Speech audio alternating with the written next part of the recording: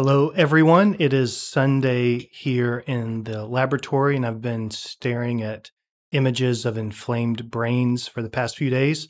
So I thought I would give you a peek of what that looks like. And these are data that I collected from ME/CFS, or myalgic encephalomyelitis chronic fatigue syndrome participants. So let's get our hands digitally dirty and delve into some of these MRI and positron emission or PET scans. All right, so I'm going to set up the image viewer here, and I'm going to show you four individuals just as an example of what I've been noticing as I go through these data sets. Now, what we're looking at here is brain structure in white, looking from the front, the side, and the top of the brain. And in red is the neuroinflammatory activity. And we measure that by injecting a tracer that attaches to microglia when they're in their activated or inflammatory state. And the tracer is called 11F DPA 714. So the brighter or the hotter the red signal is, the more inflammatory activity is being indicated. Now, looking at the data in this way, it allows me to fly around the brain and just really see what's going on. Where's the problem in the brain? I can see if the neuroinflammation is concentrated in specific areas or if it's distributed throughout the entire brain. Now, I've just begun looking at the data, but so far it looks like there are three different patterns that are emerging in ME/CFS. And again, these are just my first observations. They could easily change as I look at more scans and as I do more analyses. So first, I just want to show you, here's a healthy control. And this person shows little to no neuroinflammatory activity. Now we expect to see some low signal even in healthy individuals. And that's because even microglia in their resting non-inflammatory state can pick up some of the tracer.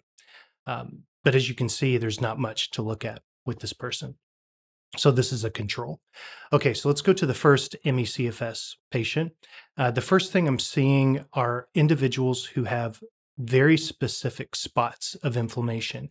This person, for example, has bright hot spots in the amygdala and hippocampus. And what's interesting here is that the inflammatory activity is perfectly bilateral or on both sides of the brain. And so this hot spot, it can't be a stroke, it can't be a tumor because it's in the exact same spot on both sides of the brain. And these are very important regions that you've probably heard me talk about before. I talked about the amygdala just last week. Also, this person has a lot of inflammatory activity in the periaqueductal gray, or PAG, and this is critical for pain suppression and also for the body's responses to fear and anxiety. So I haven't looked at this person's symptoms yet. I'm only looking at the imaging, and then I'll look at the symptoms.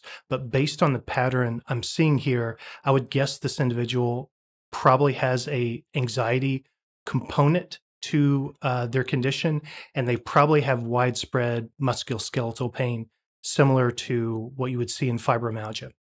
All right, let's go to the second group that I think I'm picking up on in ME/CFS, and this is an example. This is a person who shows widespread inflammation throughout the entire brain.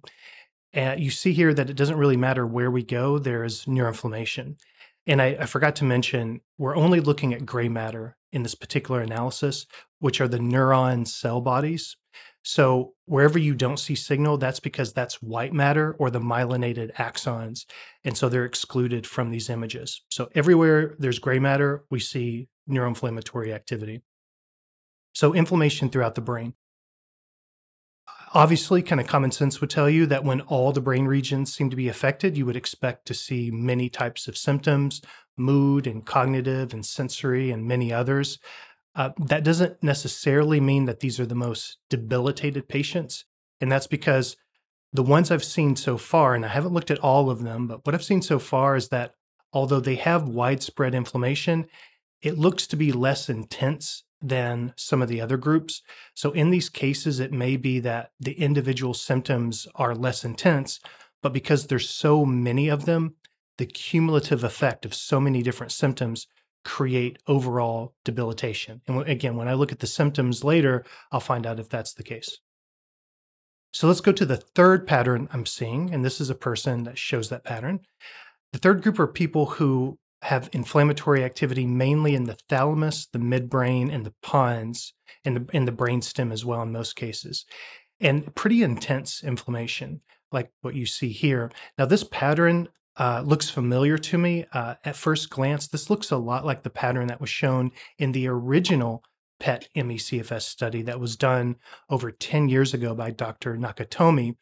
And while the distribution of neuroinflammation, it's more limited, it's not brain wide, the intensity is very significant. And because the thalamus and the midbrain are involved in most brain functions, the symptoms can still be extremely widespread in this group, even though it looks like not all the brain is affected. Everything goes through the thalamus.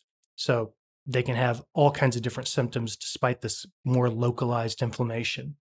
And in fact, these individuals may be the ones most likely to show significant post-exertional malaise or PM. Now, again, these are just my guesses and thoughts that I have while I explore the data. These are not official hypotheses. I just wanted to show you kind of how we think about it as we get a hold of the data and take a look at it.